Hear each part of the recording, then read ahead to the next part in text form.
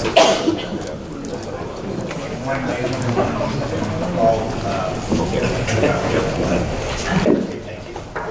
gentlemen. I call the meeting to order. First item, or second item, I need approval of the agenda that you have in front of you. Okay, got a motion. Do I hear a second? Second. Okay, all in favor say aye. Aye. Opposed? Okay, so I have it. Executive Director report, Bob. Yes, thank you, Mr. Chairman. Good morning, everyone. Just a couple of items to reference from my report that's included in your agenda item under section number 3. First off, wanted to note that on April 25th, both Mr. Shepard, as chair of the Hampton Roads Transportation Planning Organization, and Mr. Hipple, who took a quick call, will be stepping back in. But Mr. Hipple, of course, chair of the Hampton Roads Transportation Accountability Commission, attended a ceremony to announce the signing of a financing agreement for the Hampton Roads Bridge Tunnel project. You'll note on page 1 of my report there's a photo of Mr. Shepard, Mr. Hipple, and Governor Northam at that celebration. I just want to thank both of our chairs, and also want to thank everybody on the TPO board for your hard work in getting that project to this point. It certainly is very exciting for our region. I'm the bald guy with the glasses. But certainly congratulations is due to everyone involved with that project. Secondly then, I did want to mention, as we look ahead to future meetings, keep in mind that the TPO will not meet in June, we'll meet in July. In June, that will be the month that the HRTPO and Paronka meets, but we'll be back for a meeting in July. I did want to call to your attention, though, August the 28th, and that's in our annual meeting schedule, and just want to give you a heads up to put a hold on that date on your calendar. On August 28th, what we've done the last 3 years is we've had a joint meeting between the TPO, the PDC, and your Hampton Roads Caucus in this room. And for the last couple years, that's been the most well-attended Hampton Roads Caucus. Last year, I think we had 15 members from the caucus. They've really been turning out very good attendance. And that's when we begin talking with them about legislative priorities as we get into the upcoming General Assembly session. So August the 28th, 10:30 a.m. to 12:30 p.m. in this room. If you could please hold that date on your calendar, that would be appreciated. Mr. Chairman, that concludes my report for today. Okay, let's go down to the workshop agenda, and the first one, let's see, well, okay. So the staff's prepared a list of speakers for this, and so don't get confused by this first one. So I'm going to call for the CTV representative, Chris Hall, to make comments, please. All right, Mr. Chair, thank you. I'm going to fill in for John Malvin. A couple of good news from the last CTV meeting we had this week. Just the first announcement I'd like to make is the CTV elected to award the Alaskan Road project, which we will have awarded probably this week and begin construction later this summer. And that's been a long haul to get that project underway. As well as the region did receive additional funds for some additional round 3 projects, round 3 smart scale projects, and round 2 additional funding for some round 2 smart scale projects. So in the order of about $37.9 million additionally came to the region, and these were funds that were freed up as a result of additional revenues coming in and realignment of some projects being funded with other funding streams. So what that means is essentially for the region, we were able to fund the Victory Boulevard enhancement, Poquoson segment in the city of Poquoson for $3.7 million. Mount Pleasant Road and Great Bridge bypass interchange and improvement in the city of Chesapeake. The Little Back River Peak directional 2-way left turn in the city of Hampton. The Seaboard Coastline Trail segment 1 in Suffolk. median crossover work in Northampton County on the eastern shore, and Route 460, Route 258 turn lane improvements. So these are 6 additional projects that we did not have approved, were now added to the list. So I think that brings our grand total up over about 33 projects for the region now in round 3 smart scale. So that was really some great news. Good. That is it, yes, sir. Okay, so we just heard from Chris Hall, CTV updates, and now I'm going to call on Christopher Hall.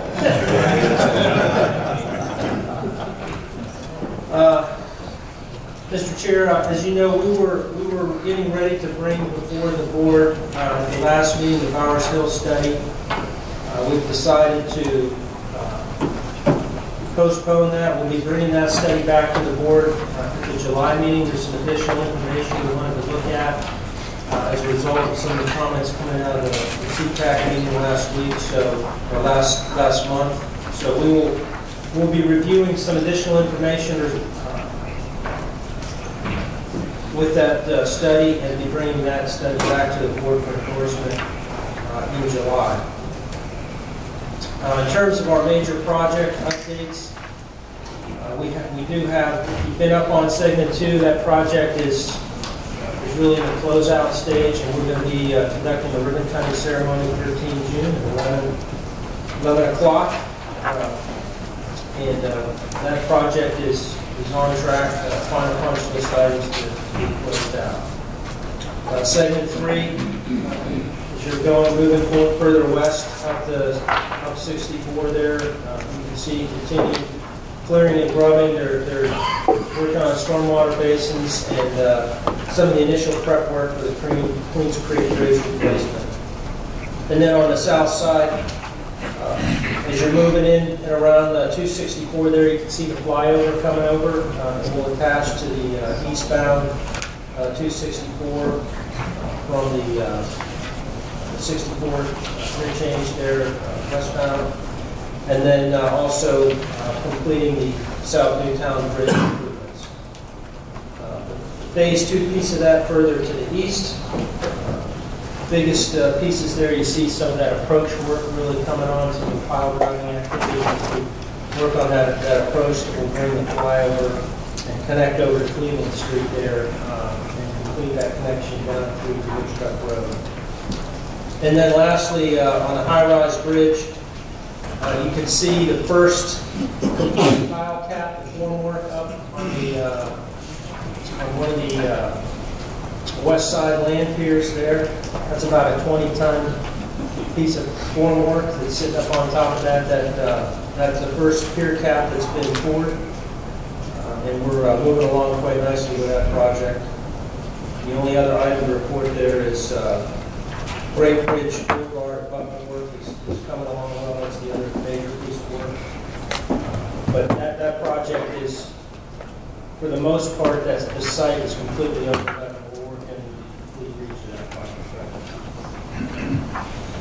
unless there's any questions, sir, that's all I have.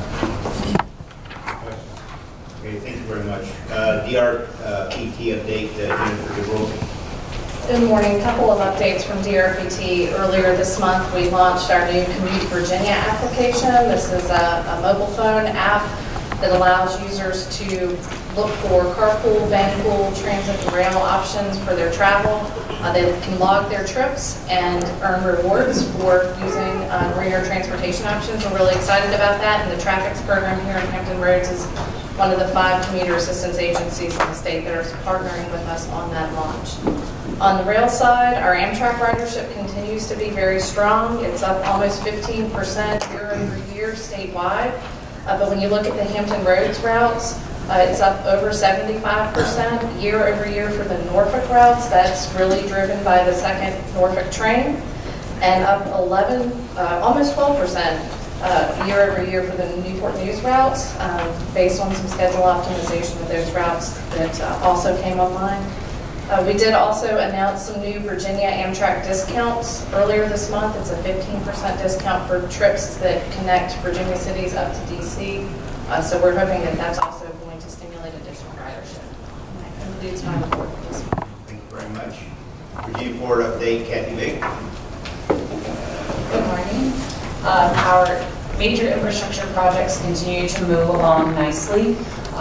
At Big will be complete. We're just finishing punch list items at this point on the final rail bundle. So that project will be completed as of May 31st, and we'll be doing a rail demonstration of the new technology for some of our major customers, shipping lines. Both Norfolk Southern and CSX will be there for that. So we're excited for that project to be complete. Phase 2 of NIT is about halfway done. So by mid-July, phase 2 will be finished. We have cleared the area for phase 3.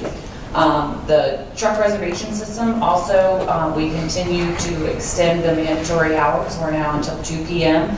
at both NIT and BIG, helping measure that flow of motor carrier traffic throughout the day, and the turn times at BIG are down to 34 minutes, and at BIG, at NIT, they're right around 42 minutes. So we're seeing good efficiency come from that program, and we'll continue to extend those hours. The specifications for the first segment of the deepening and widening project have been approved by the Army Corps, so we'll be going out for bid for the first segment of dredging in the beginning of July, so that we can have dredges in the water by January of 2020. Also, I noted last time that the Freight Transportation Advisory Committee has been reinstituted and been doing some good work, and David White is here representing FTAC this morning, and I'd like to defer the rest of my time, if it's okay with you, Mr. Chairman, for him just to give a brief update on what they've been working on. Hey, David. Thank you, yes. My name is David White, Executive Vice President of the Virginia Maritime Association and a member of the Freight Transportation Advisory Committee. The Freight Transportation Advisory Committee, FTAC, is a standing committee of the TPO and was created to provide voice for freight in the regional planning process. Following a period of inactivity, the Port Authority, in partnership with the TPO, has reconvened the committee late this last year. Since December 2018, FTAC has met 4 times and taken action to recommend revisions to the HRTPO project prioritization tool, and has recommended 70 projects to address freight needs on the transportation system for the 2045 long-range transportation plan. Additionally, the FTAC has received briefings and provided comments on the HRPDC Economic Development Sites Inventory, the Regional Connector Study, Regional Smart Scale Projects, and the Bowers Hill Interchange Study. We look forward to continuing to support the HRTPO and appreciate the opportunity to have freight's needs represented in the transportation planning process. Thank you. Thank you very much for the update. Okay. Let's see. Water update, Zach. Friday. Thank you, Mr. Chairman. We don't have any substantive update this morning. I'm just say thank you for all the support recently and everything changing and how transit is funding other things, and all the staff and more support. If you have a question, I remember last year we had a public hearing here for the 6-year plan. Is that going to happen again? I don't know if there was a date. So the 6-year public hearing was actually held by VDOT about 2 weeks ago out in Suffolk, but it will still be an opportunity to provide comments. Okay. All right, William Harrell, HRT. Good morning.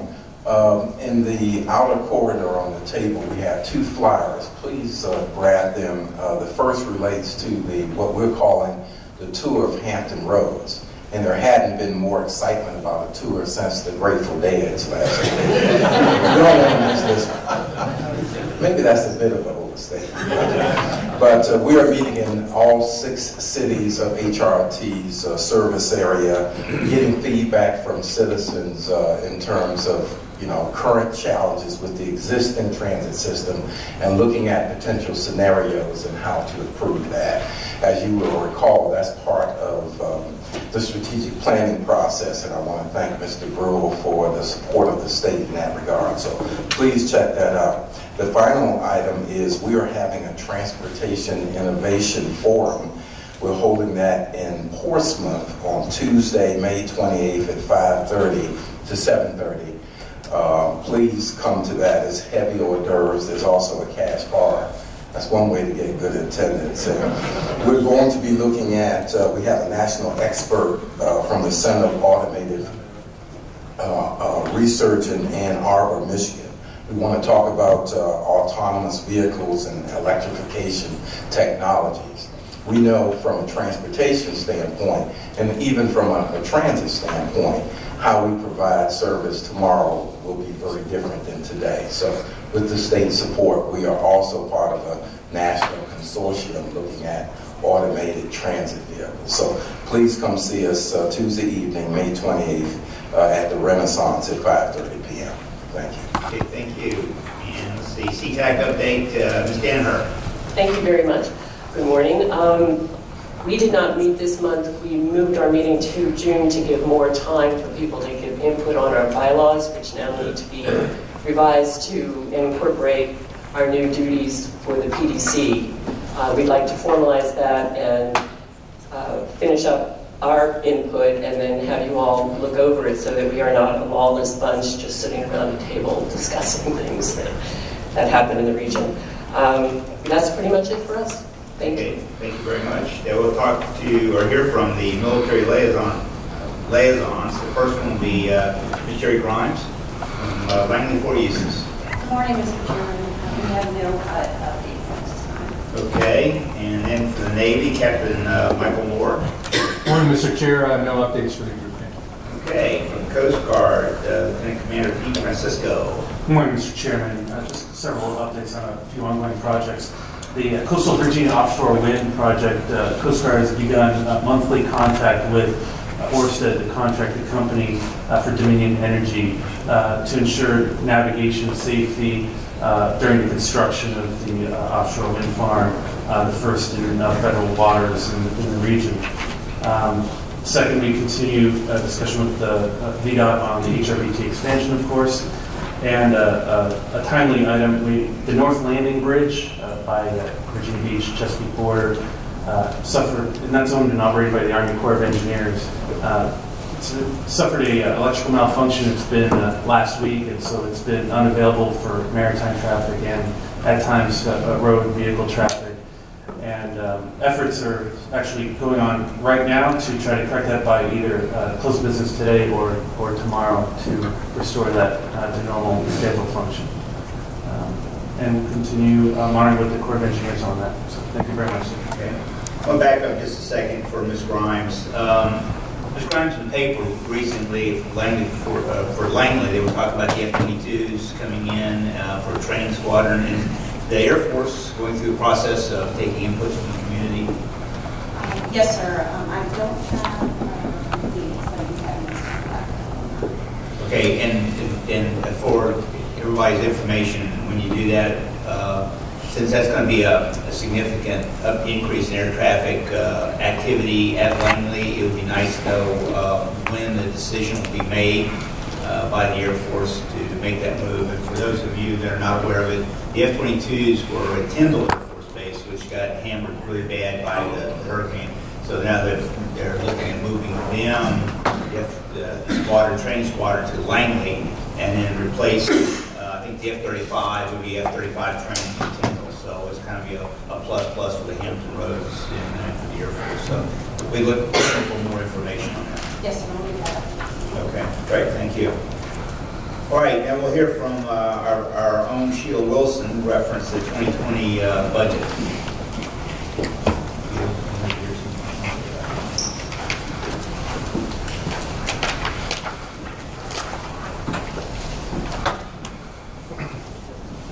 Good morning, Mr. Chairman and members of the board.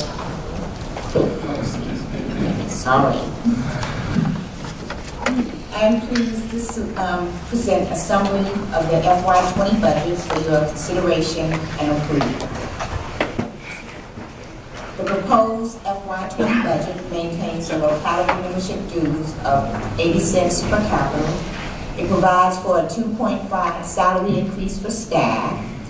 It reflects only 17% increase in personnel costs, and that is due to retirements and a lower indirect cost rate next year.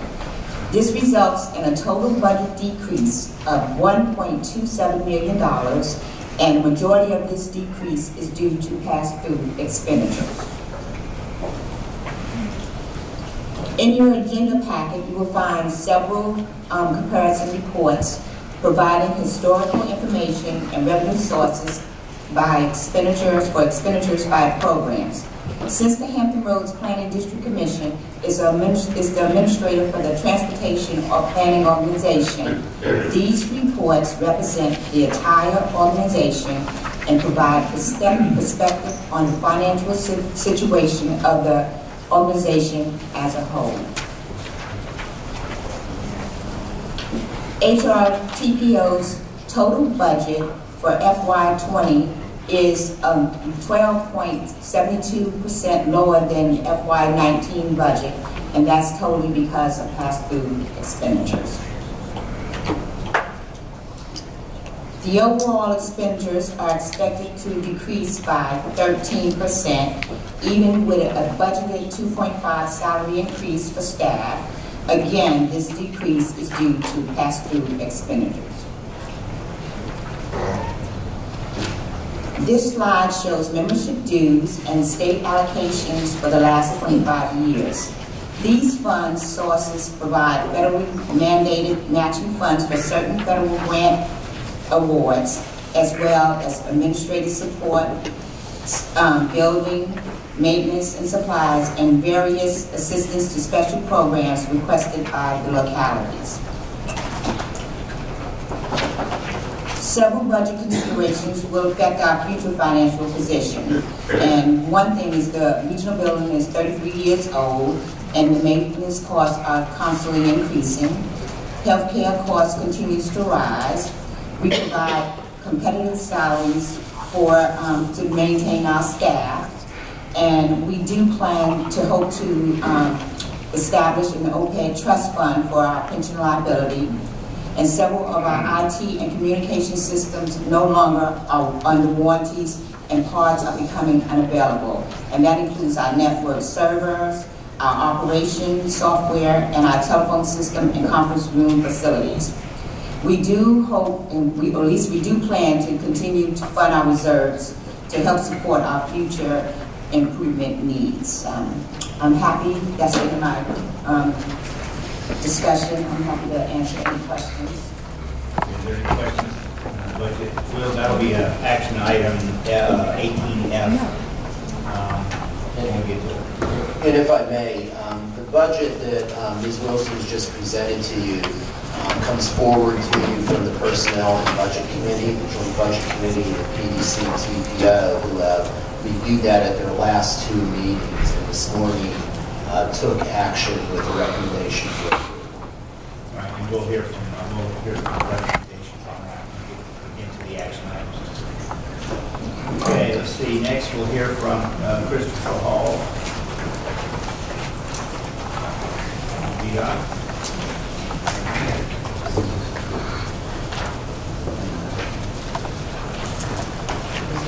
Okay, this will be the I-64 Regional Express Lane update.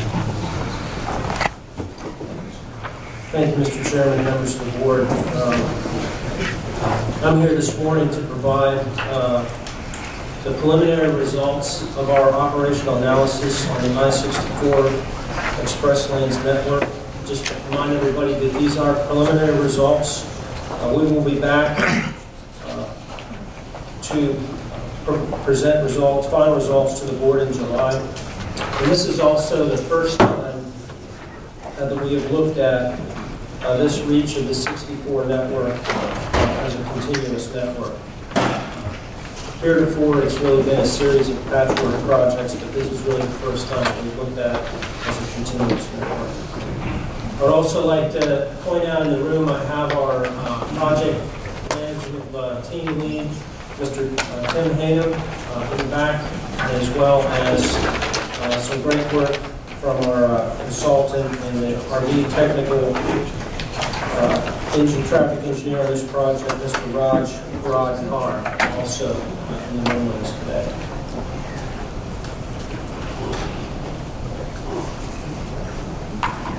Okay, what I'd like to start off with is just kind of laying out the task that we had before us is really twofold, and that was to conduct the analysis of the baseline network and evaluate two changes from that baseline network. And throughout this study, we refer to the baseline network as Scenario 1, and the Scenario 2 includes the two changes to that baseline. I'll describe those just for everybody's refreshment as I move through this here. In terms of the scope, this study covered the 40-mile long distance between Hampton and Chesapeake there, as indicated between those two circles up there on the chart, starting just west of the I-664 interchange near West Mercury Boulevard in Hampton, and then proceeds westward through the network all the way down to the Bowers Hill interchange, 664-264 area at the Dock Landing Road in Chesapeake. So that is the area that we looked at in terms of the express lane network. The study included the two scenarios that I mentioned as part of our task. The baseline scenario, highlighted in orange by the orange boxes there, is the network that this board endorsed last year, which is essentially the current network that we will see in 2025 when we have all of our major projects completed, which includes the Hampton Roads Bridge Tunnel expansion, the high-rise bridge expansion, the 64-264 interchange work. That is the network which we will have in 2025, which is described as the baseline network. I think some people have described this as having the hot networks only at the water crossings. So that's essentially our baseline in 2025. Scenario 2 looked at essentially two changes to that baseline. In Scenario 2, we extended the entrance of the hot network on the west end of the HRTP further to the west. In the baseline scenario, when you're traveling eastbound coming into the network, that entrance to the hot lane system or the managed lane system begins right around the Settlers Landing area.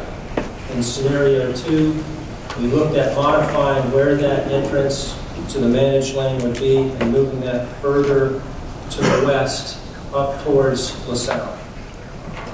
The other change that is reflected in Scenario 2 is converting the high occupancy vehicle lanes between 264 and 464, which are part of the baseline. Looked at converting those to a managed hot lane reach or part of the system. So those are the only two differences between the baselines. Moving that entrance further to the west on the west side of the network and converting the HOV to a hot lane portion of the system. As I mentioned, the analysis year, or the year horizon that we looked at was 2025, and we looked at the peak periods in the AM between 6 and 9 a.m. and the peak periods in the PM between 3 and 6 p.m. The purpose really boils down to 4 points, and that is to understand what are those potential impacts in the system or on that baseline system that we might see by the increased capacity coming through an expanded bridge tunnel project, and also coming from the expanded capacity through Bowers Hill and over the high-rise bridge. And with that, identifying those potential future operational challenges across that entire 2025 baseline network. So again, just to reinforce, we're not looking at points, just project points. We're looking across the entire reach, that 40-mile reach of the network. Secondly is evaluate the baseline system performance in terms of speed and travel times. Provide a performance comparison between those two scenarios that I mentioned, the baseline scenario and scenario 2, which includes those two changes. And then lastly, and I think most importantly, it's really providing the best information possible to this body, our regional leadership, to inform what our future network investments need to be, and helping to inform those decisions as we move forward.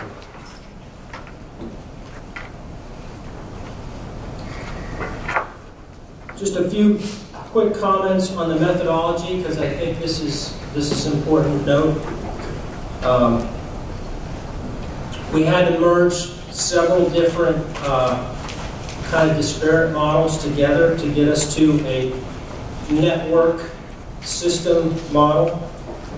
We used the region's traffic demand model as our start point, in which we were able to understand what those future volumes were going to look like. One important note is that regional traffic demand model does account for how that traffic will shift within the region, across the region. So as we open up new capacity across the Hampton Roads area there through the tunnel expansion, and as we open capacity across the high-rise bridge, the traffic demand model is a gravity model, so it adjusts based on that additional capacity opening up. So understanding that, and then the second piece on our step 1 there was really determining what our growth rates were going to be in order to get from our current volumes to our projected 2025 volumes.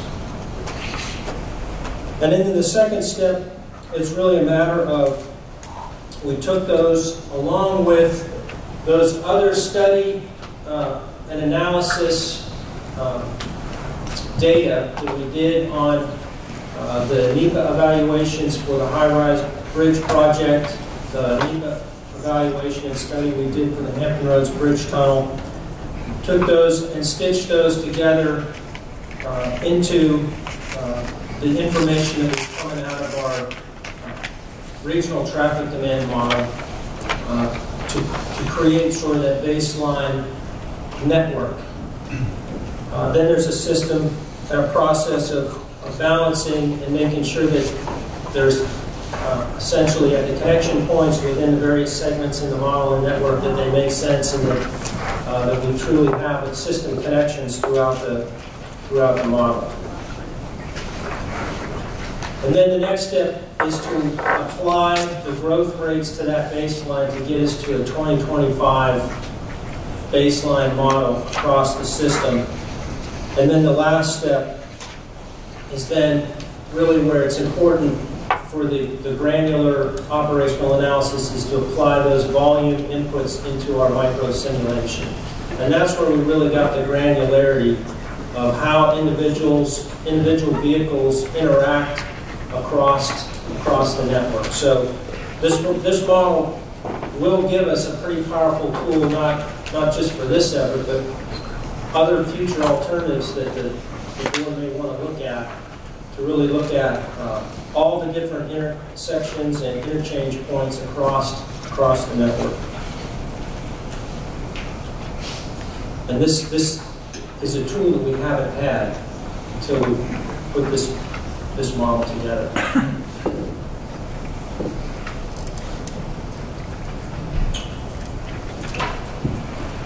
Okay, in terms of draft operational results, this is kind of the bottom line, what we've gotten so far out of our preliminary results. We see 5 what we call hot areas or hotspot locations, or locations of congestion that we found when we did the analysis. in both scenarios across that network. And I'll walk through each one of those and sort of provide a heat map which sort of shows where we think the cause of that congestion might be as we move forward for further analysis. The other point that I would make here is generally over the entire network, the model shows that most of the congestion occurs in the eastbound direction during PM peak. So our first point is at the point between Mallory Street and Settlers Landing, and then also on the south or east side of the bridge tunnel between 564 and West Bay Avenue. So what we see in the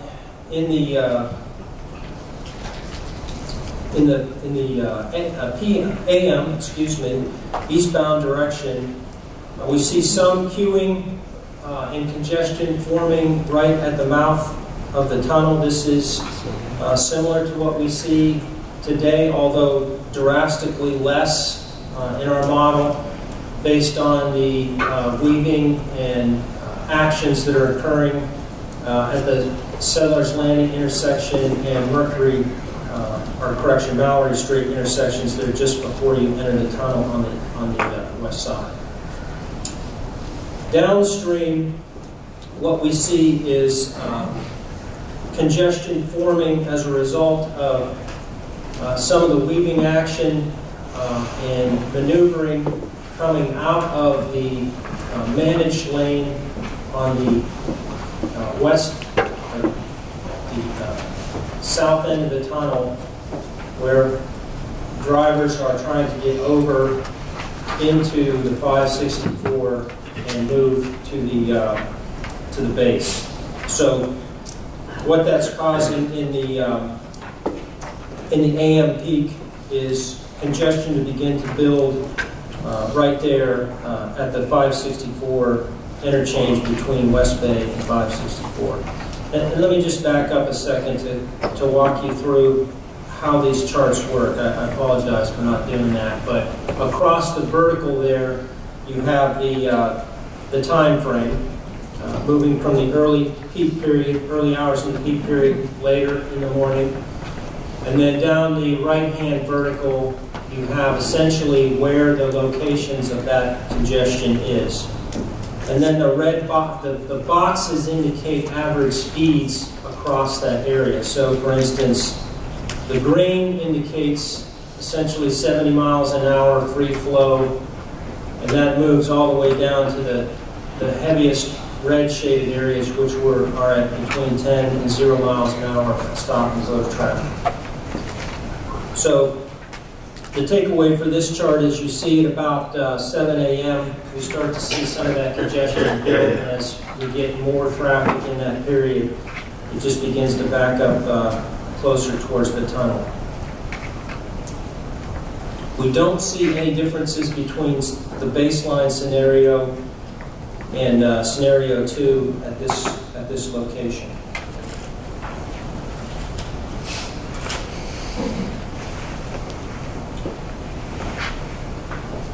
The next location is in the PM in the eastbound direction between Mallory Street and Settlers Landing. So that same area that we looked at in the AM. What you see here, again, in the general purpose lanes is that significant congestion forming beginning right around beginning of the peak period between 3 and 4 o'clock, and moving on into the later peak period there, up into the 6 o'clock, 6 a.m. Time frame. Again, this is the same cause of the congestion in this area, where we have that interaction as traffic is moving in towards the tunnel. We have entrance both from Mallory Street and from Settlers Landing in that area, and the traffic moving into the entrance to the tunnel at that point. What we do see is a difference in scenario 2 in the general purpose lanes, and The reason being is, again, as I mentioned, in scenario 2, at this location, we have looked at what is the effect of moving the entrance to that managed lane further to the west.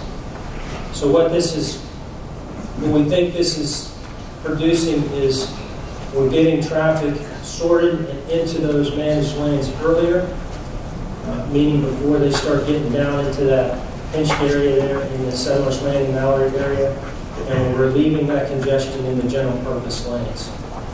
So while we still do see some congestion, it's dramatically different in scenario 2.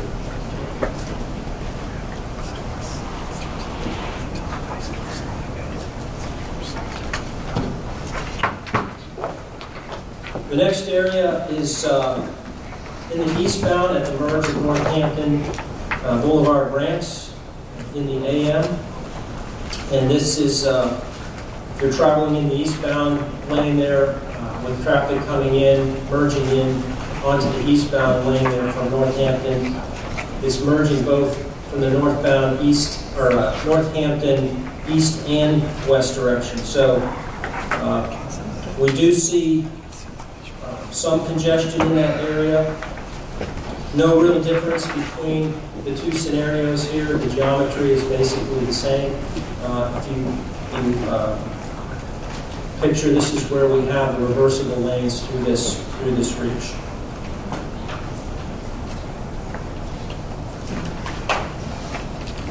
The next area we looked at is in the PM peak eastbound from I-64 eastbound to the I-464 southbound loop ramp.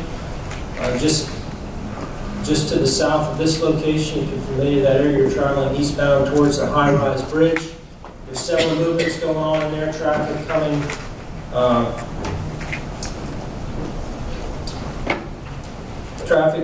trying to move into the 464 going towards Norfolk, and traffic also trying to get over to get into that loop ramp to get in 464 south and 168. We do see some difference in this area between the two scenarios with the relief. In scenario 2, if you recall, the one difference there is in scenario 2 we do have a managed lane through this system, through this part of the system. So again, that traffic is already sorted in that managed lane, and we do see some relief in the general purpose lanes. And this area is indicated on the right-hand side, where you see the difference with scenario 2.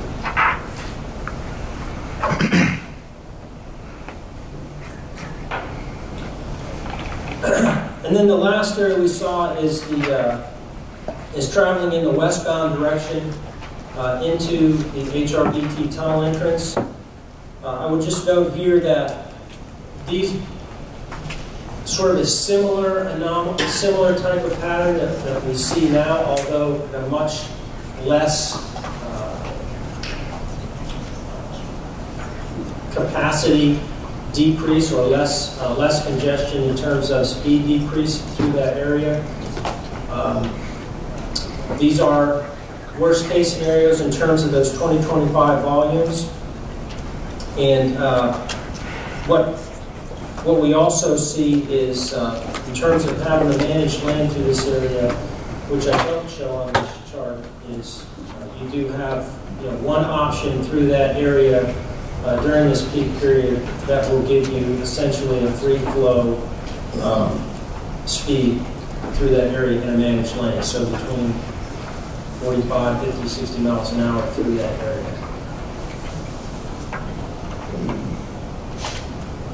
We don't see any difference between scenario 1, the baseline, and scenario 2 through this area.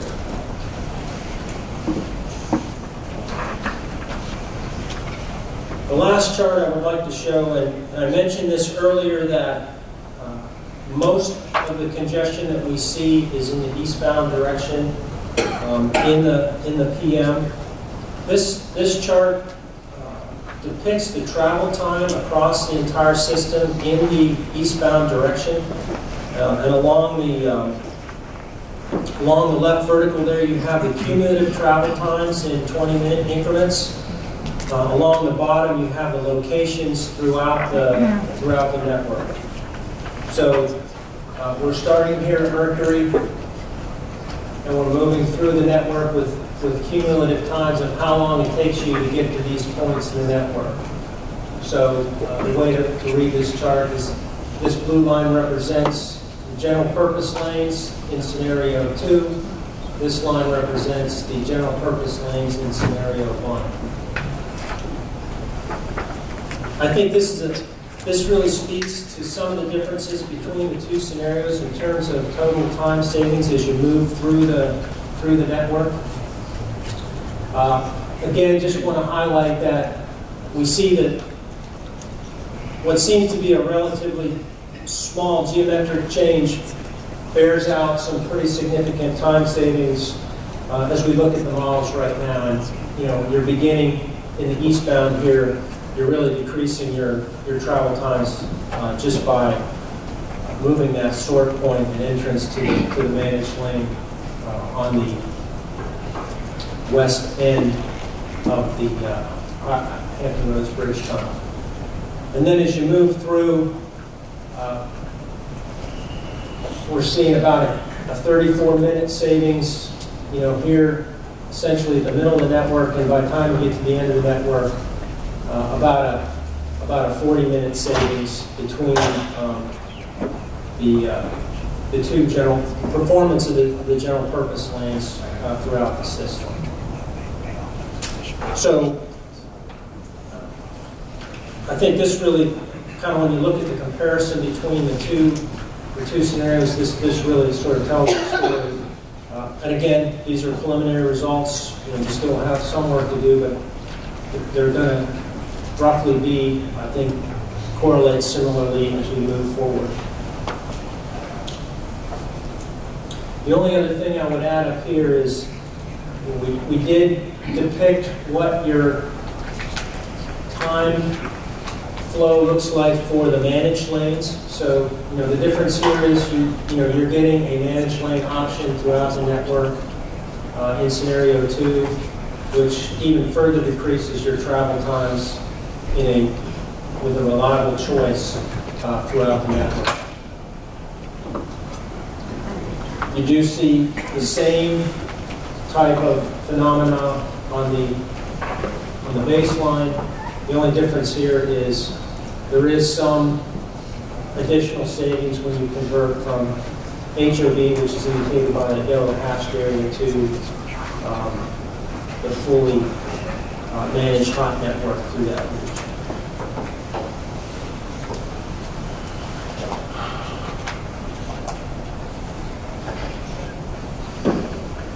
So a lot of data presented. Again, we'll be back with final results in July, but I just would like to leave the group with some key takeaways, and that is we really have identified those 5 areas for further analysis to, again, clarify what we think the causality is there and begin to develop some of those solutions to mitigate that congestion as we move forward. The initial preliminary analysis does indicate that scenario 2 performs better than our baseline condition in 2025, and that the managed lane options provide reliable trip alternatives throughout the network. Lastly, I would just reiterate that this is really a first step as we begin to get into this discussion on how we're making regional investment decisions with regard to future planning with the 64 network. And again, that is this body's decision on how collectively we want to move forward in the region and develop this network.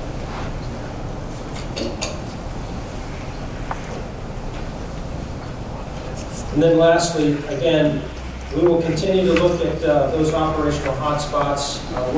We're now in the phase of the analysis where we'll be continuing to receive that input from stakeholders, inputs from the TPO staff, board members on refining our study model to generate those final results. We'll be documenting those in a technical report, again, for delivery to you all in July.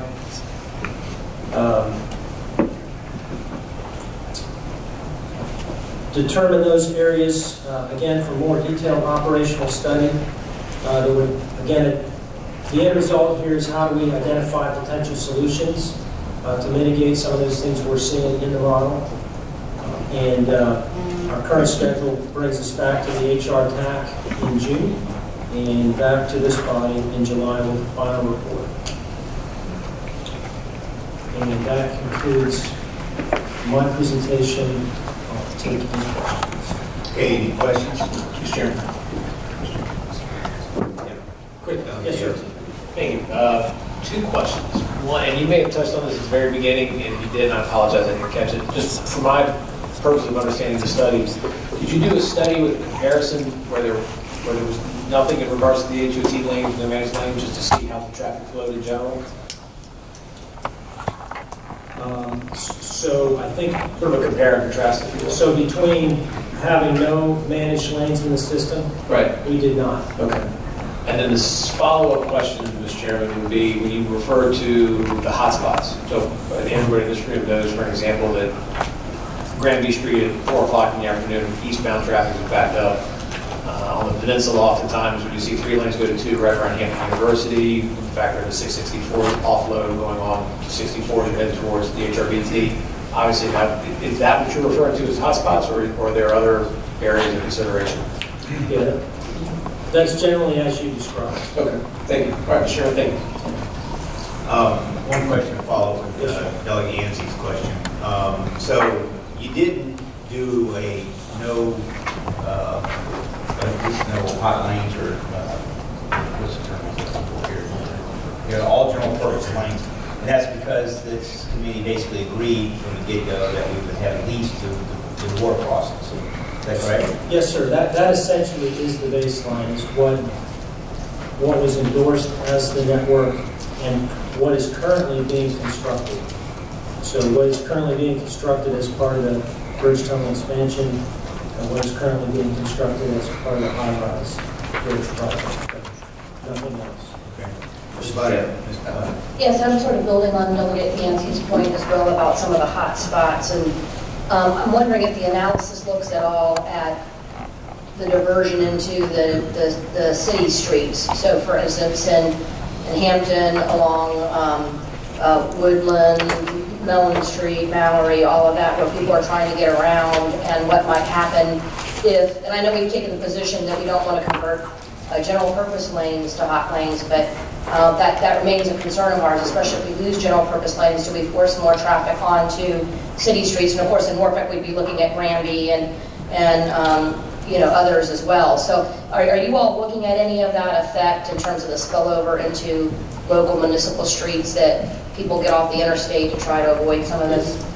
The micro simulation, and I might reach out to Raj to answer this question, does take into account every one of those interchanges.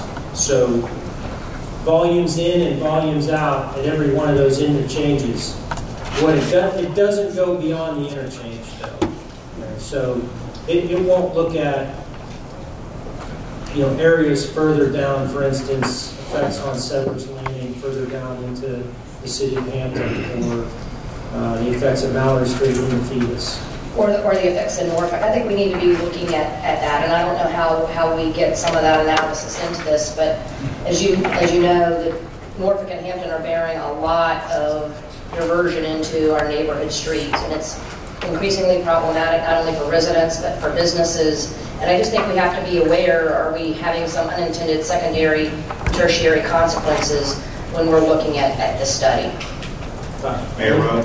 Yes, and to speak to Mary's point, I think heavy emphasis ought to be put on that second bullet on your last slide. Input, even if it means that you delay your schedule or you push your schedule out. I think it's really important that you get heavy input from the localities. Absolutely, yes, sir. That's really the stage that we're at, so we'll welcome any comments. Okay, Chris, really appreciate the briefing. I will tell you, by the time you got to the end of it, I got confused on what scenario 1 and scenario 2 was, or are. Okay, so if you could, somewhere in here, provide some cheat sheets so we can keep up with the scenario. So understanding the scenario will give you an understanding of what's basically going to happen here. Mr. Shepherd, could I ask, Mr. Hall, could you maybe go back to your first heat map? And I'm just going to try to draw a general conclusion here, but I just want to make certain that everybody's understanding what I think we're seeing, and it sort of cuts to the chase. But so if you would go on to your number 2 hotspot. So that's the approach to HRTP. This is after the HRTP project investment. And what you're showing is rate of traffic movement on the general purpose lanes, the 3 lanes through the tunnel. So I just want to be clear, what we'll be looking at in 2025 under this scenario after the project's complete. You can see that in that peak period in the afternoon, as I believe Mr. Hall said, about 10-mile-an-hour movement, right, is a dark red. That's correct. Right, in the general purpose lane. And then if you go on, let's go to the Norfolk side, if you can flip real quick. One more maybe, right? That's actually on the Norfolk side there. Okay, so on the Norfolk side, for the Norfolk representatives, you're seeing your red show up at Fourth View, West Bay, etc. So just wanted to, high level, that's what we're seeing, correct? We're still seeing pretty congested situations during peak period. I would also just remind everybody, those are 2025 volumes. I mean, those are future projections. So not to get too deep into the modeling process, because I'll be out of my league when I'm talking about that. But these are just indicators of where we think we might need to address some problems in the future. This is not a 100% certainty on what reality is going to be, but it's a way for us to start to queue up and prioritize some of those areas that we need to go. So what I was going to suggest is, so we're going to have some hot spots and some key areas.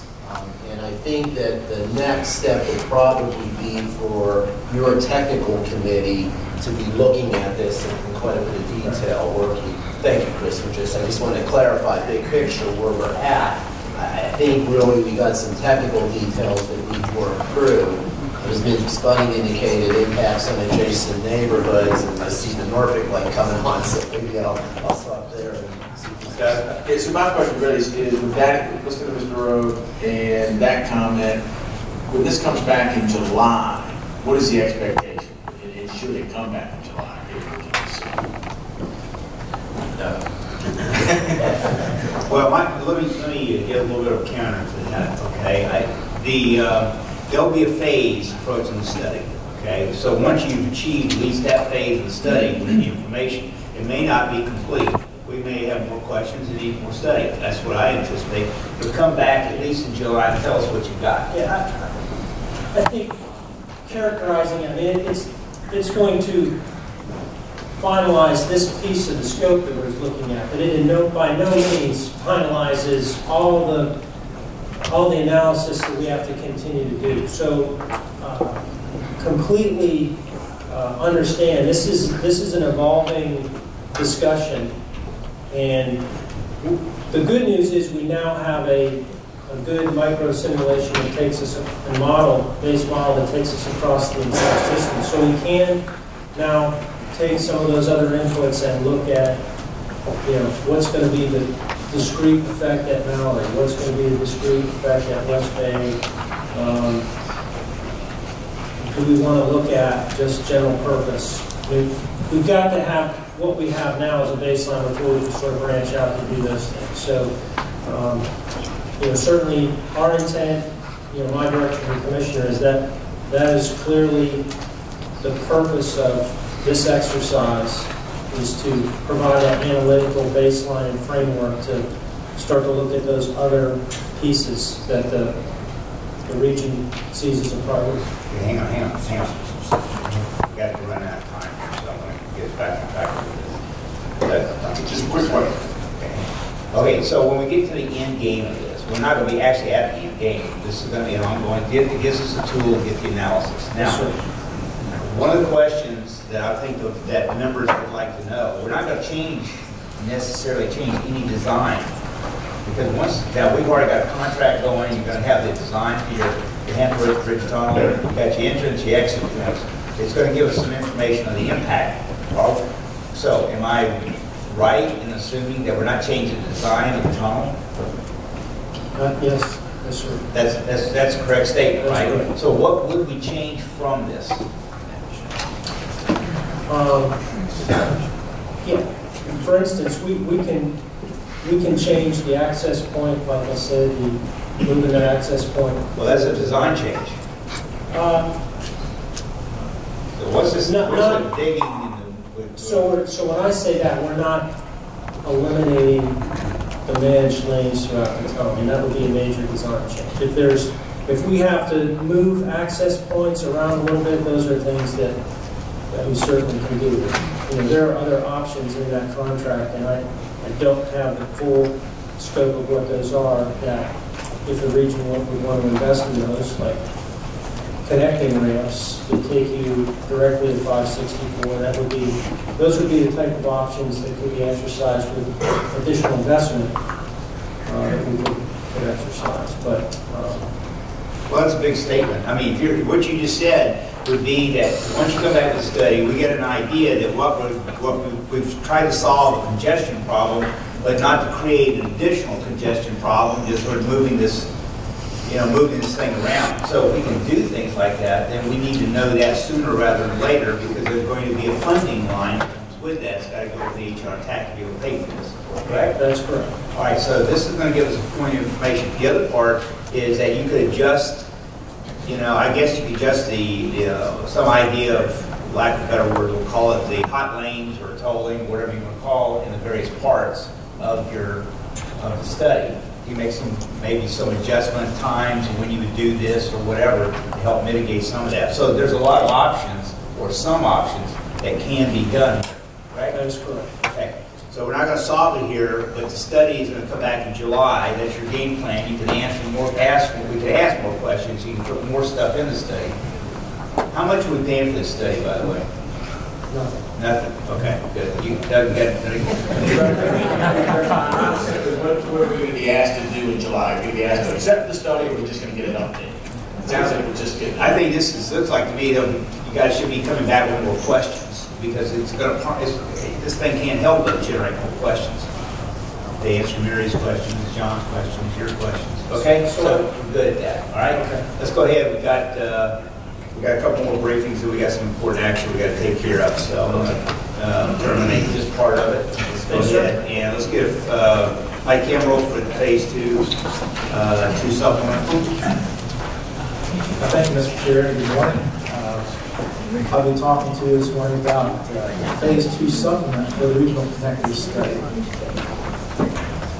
Just as a little background, the HRTPO approved the alternative aid from Hampton Roads Crossing supplemental environmental impact statement back in October of 2016. And that approval was to include HRBT improvement and also an improvement at Bowers Hill interchange. HR Tax supported that preferred alternative and allocated up to $7 million to study the feasibility of the unselected alternative, which are all the other colored lines on that map.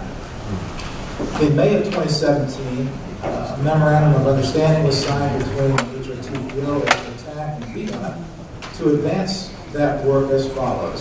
$4 million is allocated to the Bowers Hill interchange study, which is being conducted by VDOT. And $3 million, with a possible $4 million contingency, was allocated for the regional connector study. And that's all the rest of the lines on that.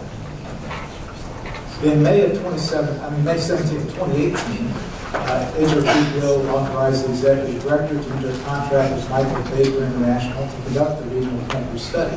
And we have two representatives from Michael Baker this morning sitting in the audience here in case we have any specific questions that they might better answer for you. Early on, we decided that it didn't make sense to do one big $3 million study. It would make a lot more sense to divide it into phases, each phase having its own budget and kind of do it in smaller chunks. So that's what we did. And this group approved phase 1. During the February 2019 HRTPO Board meeting, we reported that phase 1 was complete. That phase included the development of the engagement and outreach plan for the regional connector study.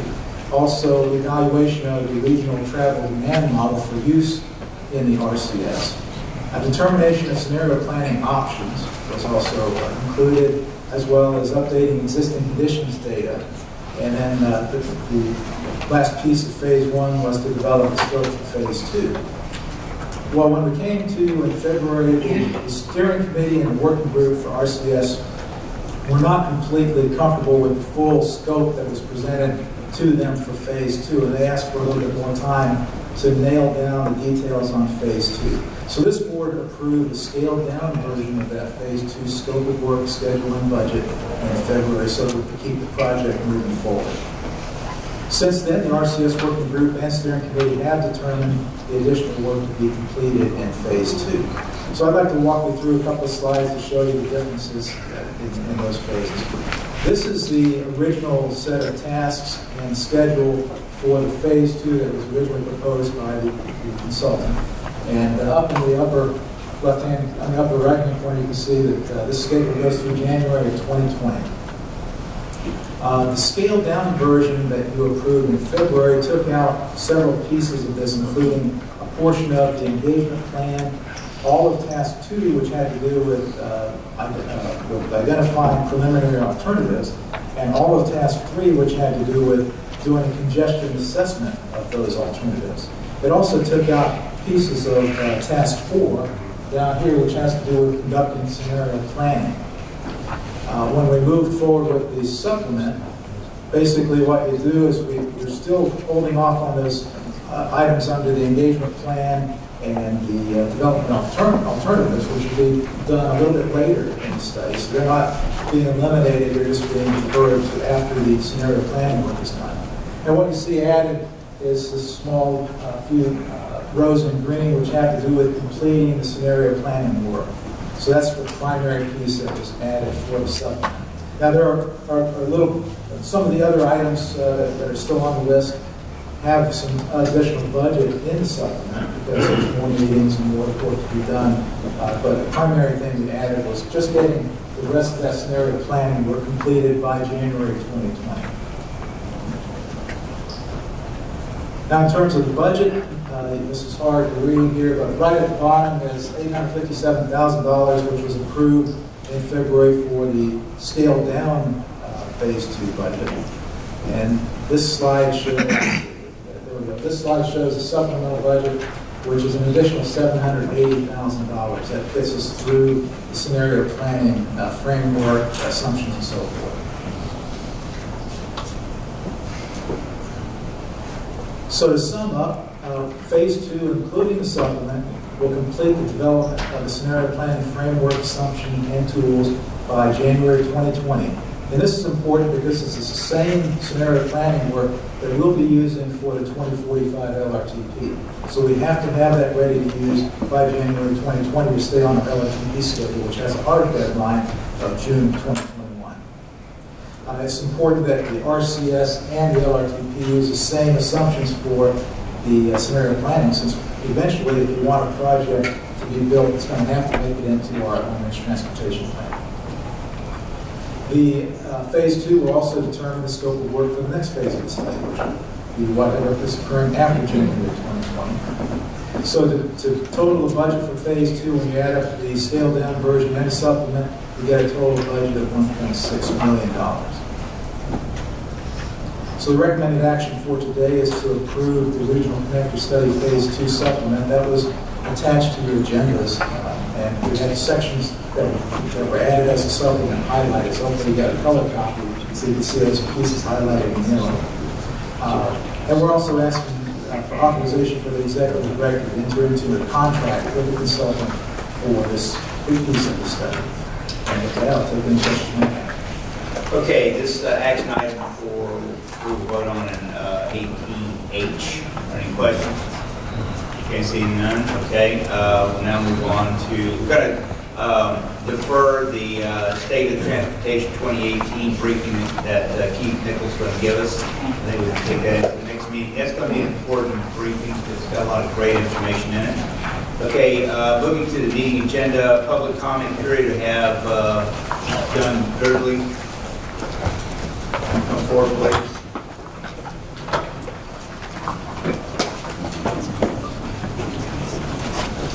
You got 3 minutes. Let's walk up, man. I've been hacking since you walked up. Got it going. Now, we take it 3 minutes or take it down. Someone left glasses here. My name's John Girdley. I want to comment on the presentation we just saw in the VDOT study. It talked about providing an analytical baseline, but then when Delegate Yancey asked if you did a run without any hot lanes, without any squeezing, changing, just open flow of traffic, you didn't do that run. That would be the baseline. There's no such thing as a baseline when you start with already artificially clogging up the lanes. I mean, I'm a piping system designer.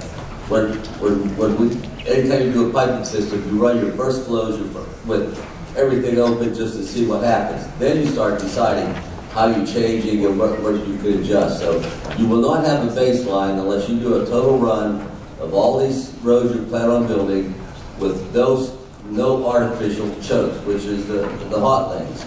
Then adjust them as you need it to get your traffic. And I just don't see calling it a baseline if you don't do a true baseline and just see what your roads will do if they're naturally allowed to run the way they should be. But thank you.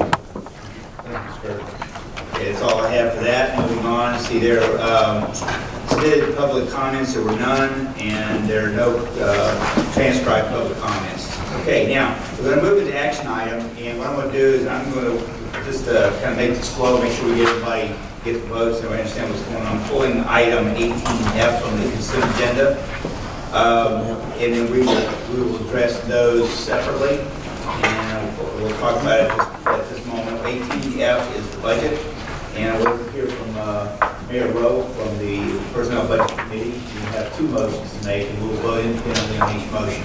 Okay? We'll start with whichever one you start with. How about if I move that we adopt the consent agenda A through I with the exception of F? Okay, we can do that. Motion was made. All in favor, say aye. Aye. Okay, opposed? Why is it committee? You don't need it for committee. Okay, let's go to then the recommendation from the Personnel Budget Committee. Yes, sir. The Personnel Budget Committee recommends that we adopt the proposed operating budget for fiscal year 2020. And that's our motion. The budget for, say that again? Move approval of the operating budget for 2020. Okay, you want to do We'll do this, right? Okay, I guess I didn't hear. All right, so the budget item is going to be 18F for budget. All in favor, say aye. Aye. Pardon? We need a second for that one. Well, actually, all right, we have committee nomination. Committee motion. Once you have a committee motion under the Robert's Rules of Order, you do not require a second. Okay? All right, now, back it up just a little bit. Normally, the consent agenda would not be a committee recommendation. Okay, that would be from the floor. So I'm going to have another call on that one. So for the consent agenda, it was not a committee recommendation. It was just a minus item 18. We have a motion that was made. Do I have a second? Okay, thank you. All in favor, say aye. Aye. Opposed? Good. Now we got through that one. Now for the personnel budget, okay, the budget personnel committee has recommended that we pass the budget. All in favor, say aye. Aye. Opposed? I feel warmth there on that one. All right, now the second motion from the Personnel and Budget Committee, based on the outcome of the Executive Director's evaluation. The committee moves that we recommend the Executive Director receive an annual salary increase of 2.5% as approved in the budget, and all other compensation remains the same. And again, that's the motion from the committee. Okay, all in favor of the motion, say aye. Aye. Opposed? Okay, motion's passed. Those are the two motions. Okay, great, thank you. Okay, you have 3 months scheduled. And item 19, correspondence of interest. You have minutes of the HRTPO Advisory Committee meeting. Item 22, excuse me, 21, 22 is for your information. And you have a comment. Yes, just reminding everyone that for those staying for the PDC meeting, we do have lunch over behind our reception area. And the Planning District Commission meeting will begin at 12:30. And falls under all new business. Okay, and we are adjourned. Thank you.